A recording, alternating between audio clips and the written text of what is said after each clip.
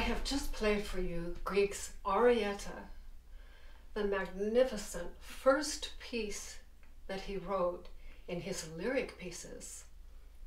He wrote 66 of these pieces. Throughout his lifetime, he loved the form of the small miniature. And Arietta is so special in Grieg's heart. It's a love letter. It's an outpouring of love and tenderness that he had when he wrote this with his Nina in mind, his beautiful Nina who he married the next year. At least that's my interpretation. How can you not hear love in this piece? What you also hear in this piece is the essence of tension and release, inhale and exhale, the ebb and flow of life. And you hear four-part writing.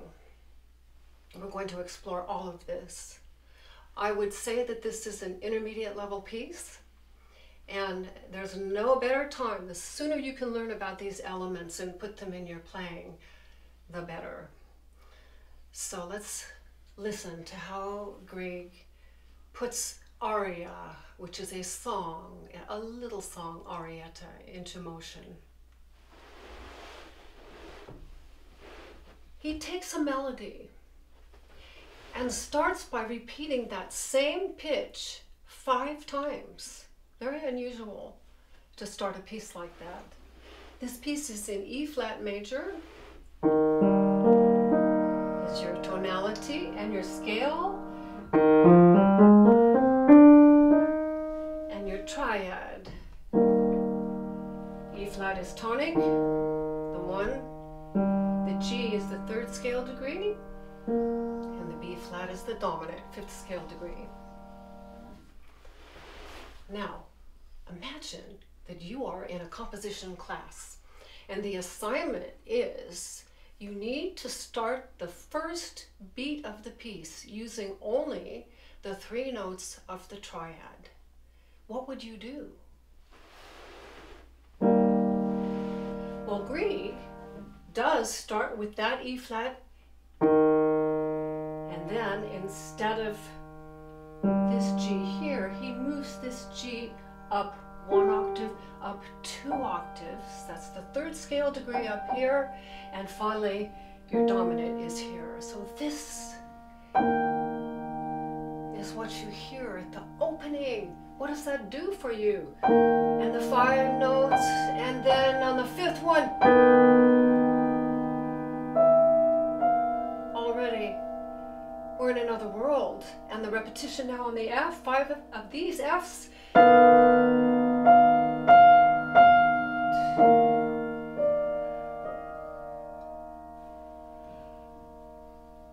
Underneath that, under the soprano and above the bass, we have the tenor part that does this.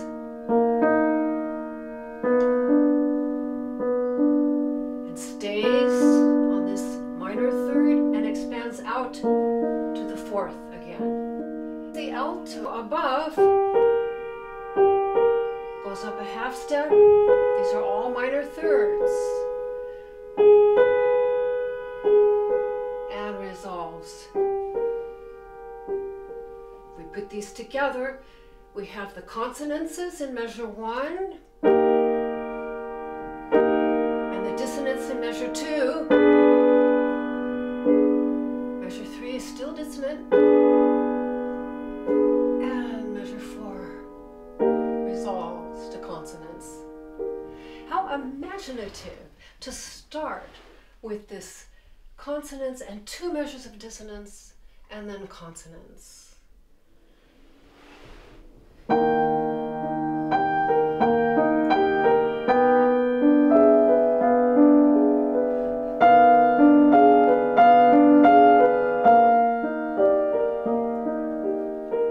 Now going on, we have the soprano continuing with the single line of the melody.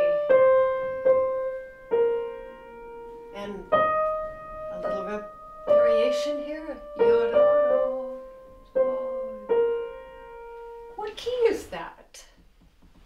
sounds.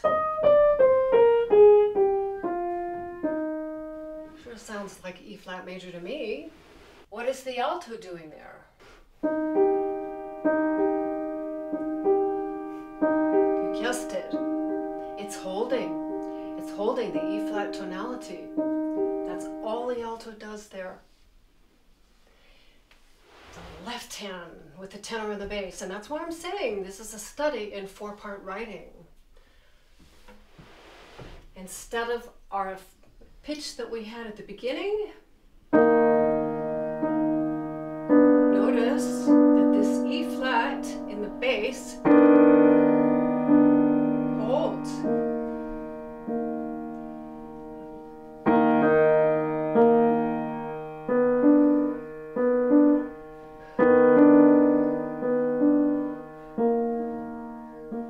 Do you hear my touch here? Do you hear how I'm balancing to get the E flat that's sustained for 2 full measures, a little louder than the accompanying broken fourths above in the tenor, and this augmented second. I did a lot of this to get a perfect placement.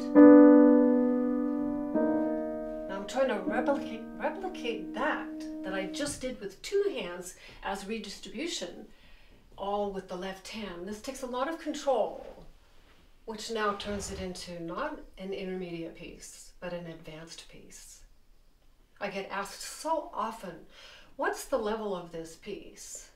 And I give you the easy answer: to learn the notes, it's an intermediate level. To play it magnificently and artistically, it's a lifetime. Well, here we are now.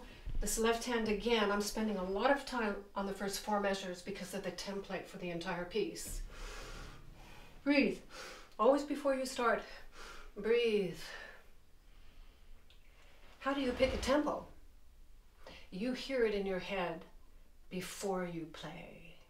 So for me, I'm hearing 2 things. I'm hearing the speed of the 16th note inner voice, yada dee da, yada dee da, yada dee da, yada dee da. I'm also hearing yada dee da dee da. And when I get the right balance between those 2 elements, then I have my tempo. Now I'm going to put a little more weight on this pinky. Now, look what he does with no warning. He drops it down a 3rd. This is amazing.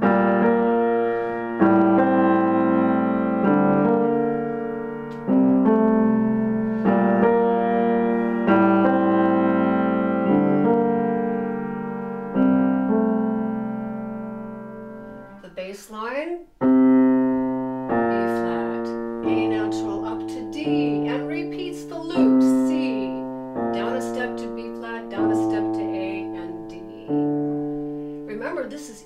Major for our home key. Does this sound like E flat major here? I don't think so. And to make it even more murky, the tenor is second,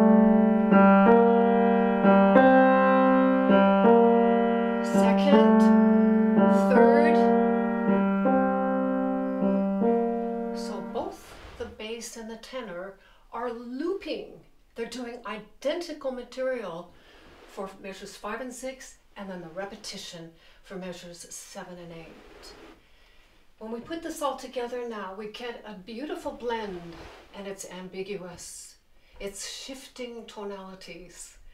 It's polytonality. And that's what Grieg, I think, does splendidly, is blending. Now, this piece was written in 1866. But he was ahead of the curve. He was doing things that really nobody had done yet. And he was an enormous influence with later composers, such as Debussy and Ravel. They were greatly influenced by what Grieg did. I was listening in the middle of the night last night as I go through these pieces take over. They just own me.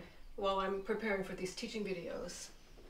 And one of the Debussy preludes, The Footsteps in the Snow, is so much like this part right here. I'm going to redistribute here. This is essential practice, training your ears for the patterns and for the balance between the voices. They cannot be the same. We need to hear two distinct parts. Measure 5.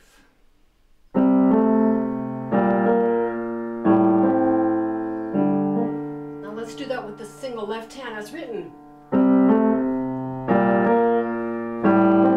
That's a big reach.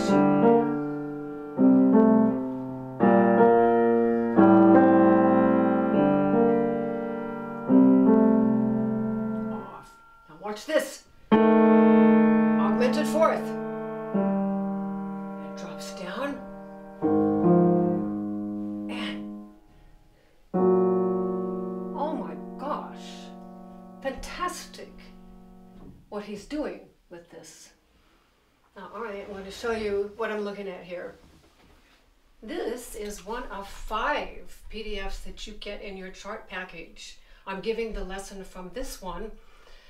It's the last one that I made. I love this. This is the horizontal color voice dialogue. You get this in your chart package.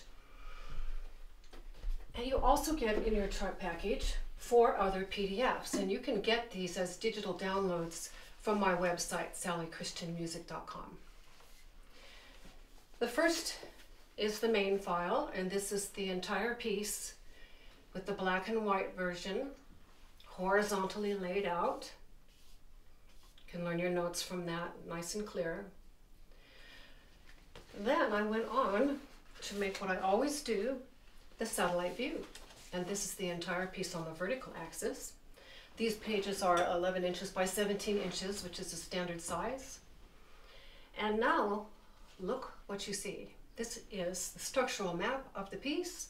And you notice that you have systems 1, 2, 3, systems 4, 5, 6. Now you'll appreciate that all the more when I show you the color structural analysis. The same thing now, and it pops into vivid Technicolor. This is probably the most important of the supplies that I make that are proprietary. I invented this, and almost every chart package has one of these. And I color code them. I had the first 4 measures of our opening material with the melodic line of the 5 repeated notes, the E flat pedal point in the bass. You have all of these written here. The first 2 measures, the second 2. Then we drop down without any warning into the blue box material, which I call part B. And we have the looping bass and tenor line. We have the alto that sustains E flat tonality. And then we have the yellow box part C, which is the heart and soul of where the piece is going. I did something new on this one. I took that same vertical color structural analysis, and for the first time I put it on the horizontal format. And I did this because I wanted to be able to toggle back and forth with my eyes between the 2 part A's, the 2 part B's, back and forth, and see exactly how they are the same and how they are different. And then of course with these. And if you want to learn your piece from this, you certainly can. You just go down here on the left side like a book and the right side. That's how this works.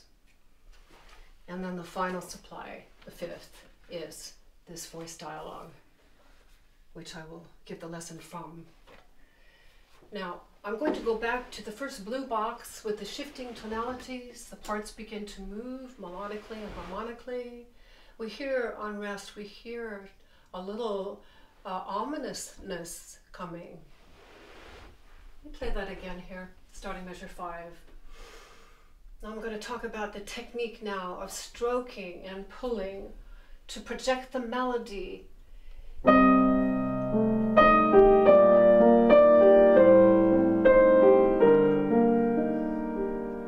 Repetition.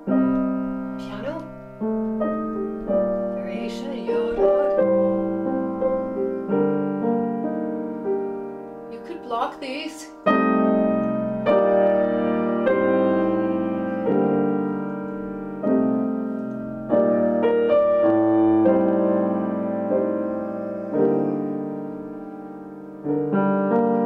Listen to this richness of this. This is fabulous.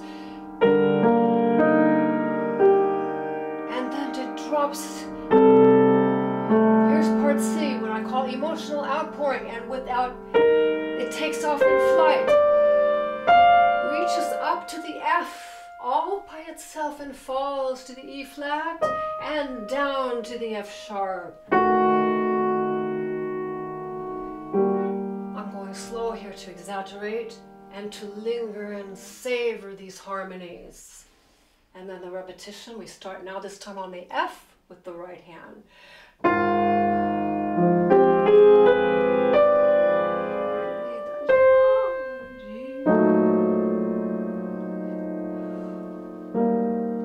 Now this at the end is a suspension. It's E flat major. Now this is a first inversion. It's an E flat 6-3. If I take that down, that's my root position, but the first inversion, but he doesn't put the E flat tonic on the bottom. He puts the dominant on the bottom. Does that sound rested? Does that sound finished? No, it doesn't. See, we're still hanging. The piece is semi-concluded, but it's only half over. So he's keeping that dominant in the bass to tell you, no, we're not done yet. But how he gets to that is, I'm going to now use this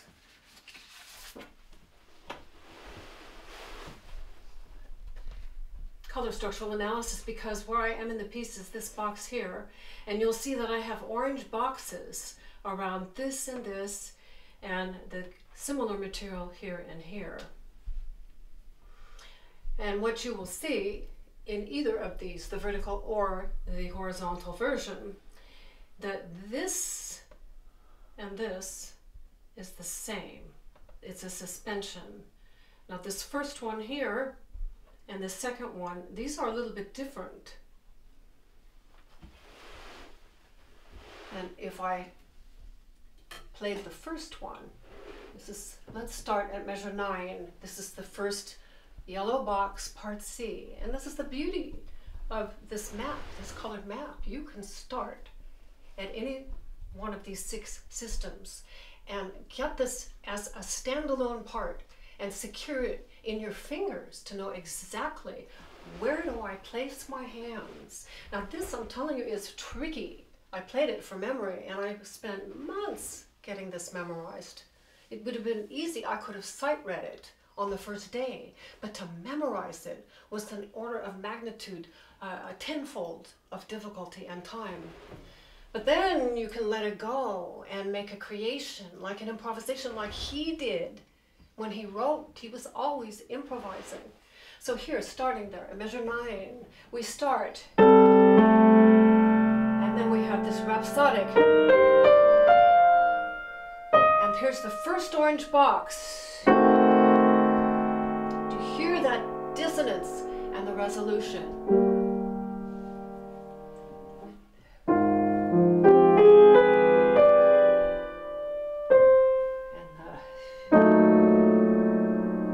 Now, to get the release here, stroke the keys and pull out. That was perfect.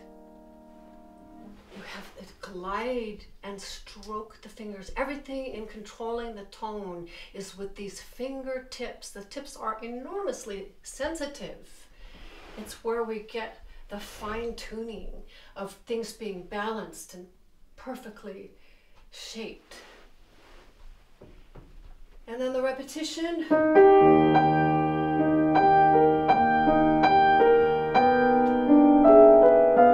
I'm using a lot of pedal right now.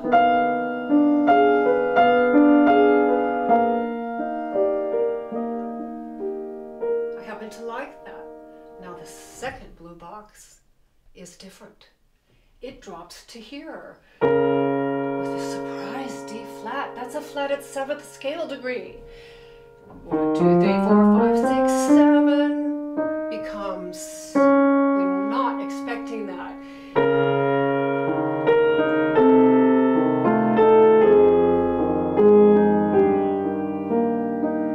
Oh, this is so magnificent. If I just take the soprano and the bass, I have.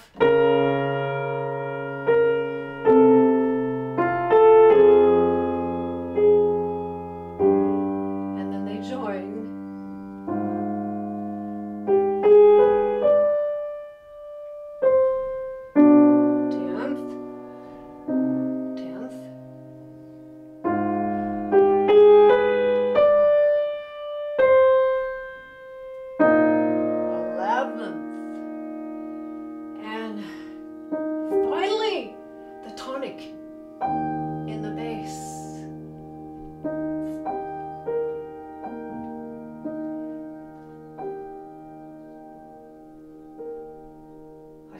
That last note, I'm trying to make the diminuendo. Look what we have in the music here. I put this pink box here because the very last measure is a reference to the very first measure. It's identical, except this bass note, E flat, is down here for the end of the piece instead of starting here at the beginning. He's marked pianissimo. Now this is really interesting to me. He has a diminuendo from a pianissimo and a retard and 5 fermatas. 1, 2, 3, 4, 5. What does that tell you?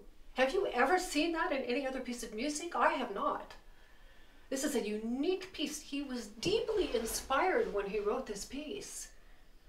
You know, it reminds me of some of the stories that I heard about him. I've done a lot of reading. I make a point of reading the biographies of the composers that I give lessons on. I get to know them. They really become my friends. And one of the things about Grieg that has touched me deeply, you know, we're in a really tough time now with, I'll just say this is 2020 and this is in the COVID-19 pandemic we're all going through. We've been isolated. We've been separated from our loved ones. The whole world is upside down now and we have to turn to something. And I turned to music. I turned to this piece. And I thought about Grieg.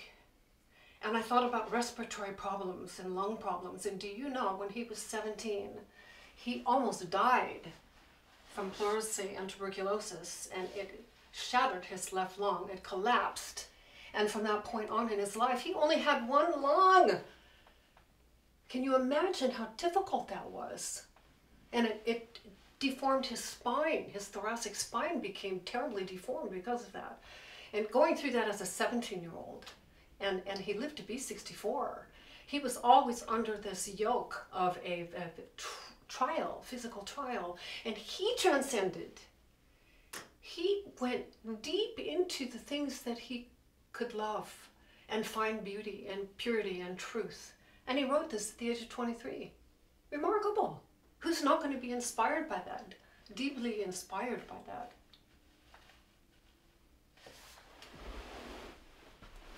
I'm going to go back to the color voice analysis here because I have some important distinctions that I would like to make about this on the part C's. For me, the part C's and the 4 orange boxes are actually the epicenter of emotions in this piece. This is where everything comes to the pivotal point. It's like in a story, and your point where the plot develops and thickens and ripens happens in these orange boxes. So here we are, measure 9, the first emotional outpouring. I call these arching, closing phrases. And this starting the A natural in the right hand.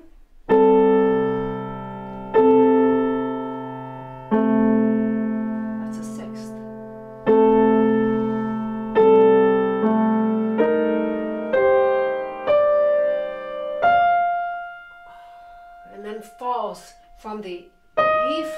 to the F sharp.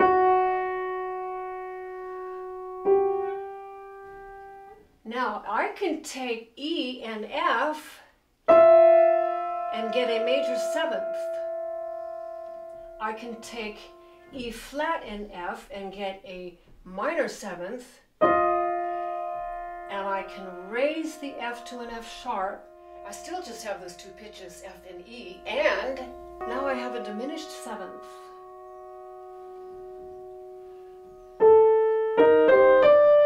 Now I say to myself, E flat to F sharp, and I watch it. Now that's an augmented fourth, and it resolves to the sixth. Heavy. Now slide on the key, and I do a really cool thing here for perfect legato. I hook my thumb, this part of the thumb, I hang on to the key, and then I grab it with the tip of the thumb and slide. Wasn't that perfect?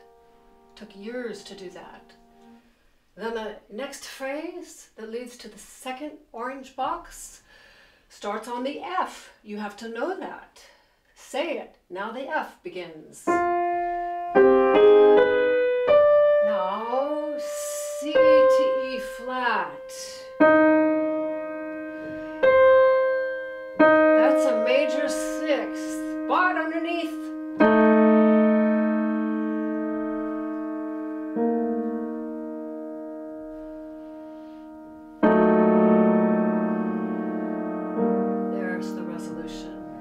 To show you in this. This will be so enormously powerful for you that this first part C, and this is an orange box, that's an orange. I'm not coloring this one in orange because I'm only using these colors, pink, yellow, and blue, green for this particular PDF because I'm only showing the voice dialogue on this one. But on your other supply, this one, those are in orange. So you're going to use both of these supplies. This one is very, very powerful. You just can't toggle quite as easily in learning. But I like them both, and I use them both. So I have these labels here, augmented fourth, this diminished seventh, this major sixth. The second time, I'd like to compare now this box 1, 2, first yellow box, and the box 1, 2 on the second yellow box, and just play these. You need to get these crystal clear in your mind if you're going to play this piece from memory and really understand it. The first orange box, measure 10.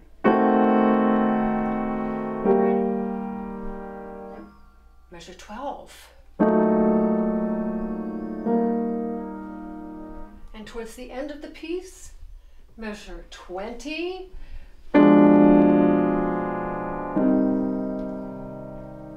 And then again, measure 22. That's the same one. That's measure 12. So you really only have to learn 3. That's really wonderful. So the soprano line now, I spent a lot of time on this. Measure 9, start on the A natural. Now E flat to F sharp. You don't want to mess that up. And it's tricky because it's unpredictable. Then lift the hand off, drop on the F. And then here's your major sixth.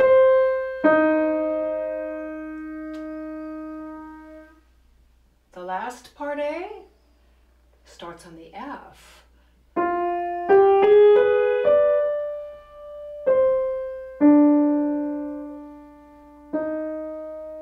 And then the last one.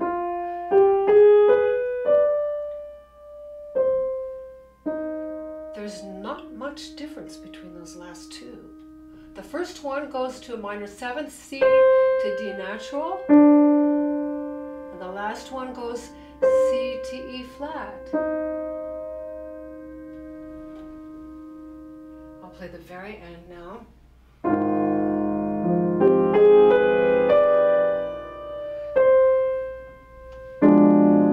Oh.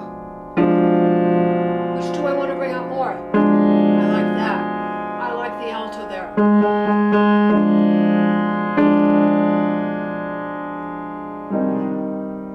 and forth.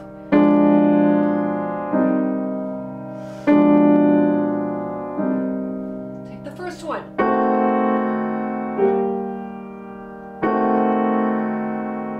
And the lead up. Oh, now lift the pedal right there.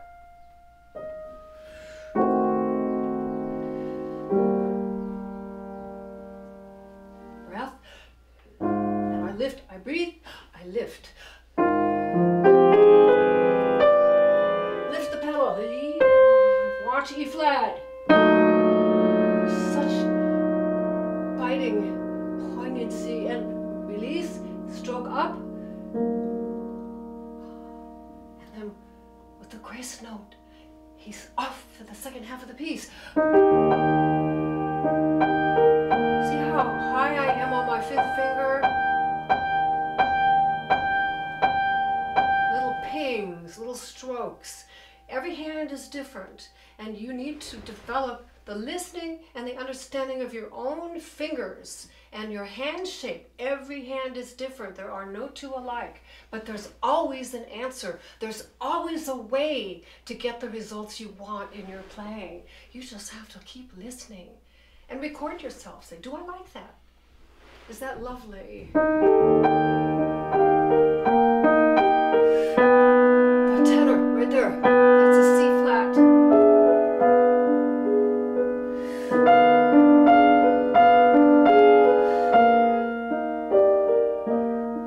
Going on. I have to do this one last time. We're finishing the lesson here. I meant to say on these blue boxes, these are sighing phrases. He has a little tiny slurs. I need to show you this. Right here, they do have on 1 and 2, and 1 and 2. These little tiny slurs. 1 and 2, and 1 and 2. So you have to blend it. You have to phrase it like a singer would. Yum, dee, dum, ba, dee, dum, dee, dum. But make it beautiful here.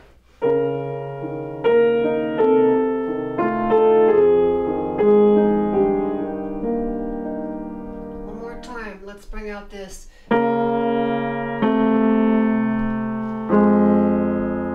Beautiful 10th octave and 6th.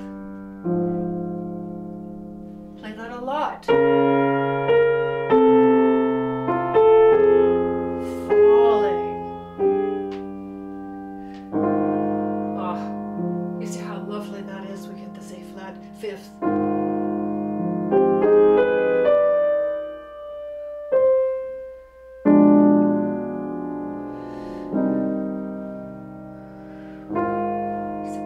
Of the F. Now to the E flat.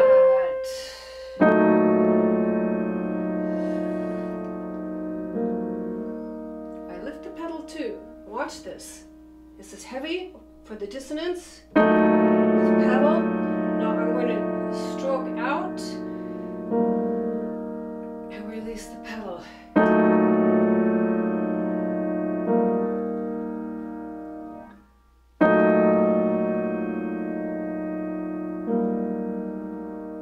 That's nice. You can experiment with that pedal. Let it hold a little bit and then lift it. And then our last phrase. He doesn't want this to end. He wants this to go on and on. Those moments in our life when we have bliss.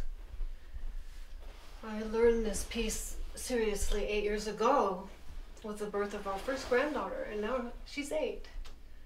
And so this has a huge meaning for me, this piece.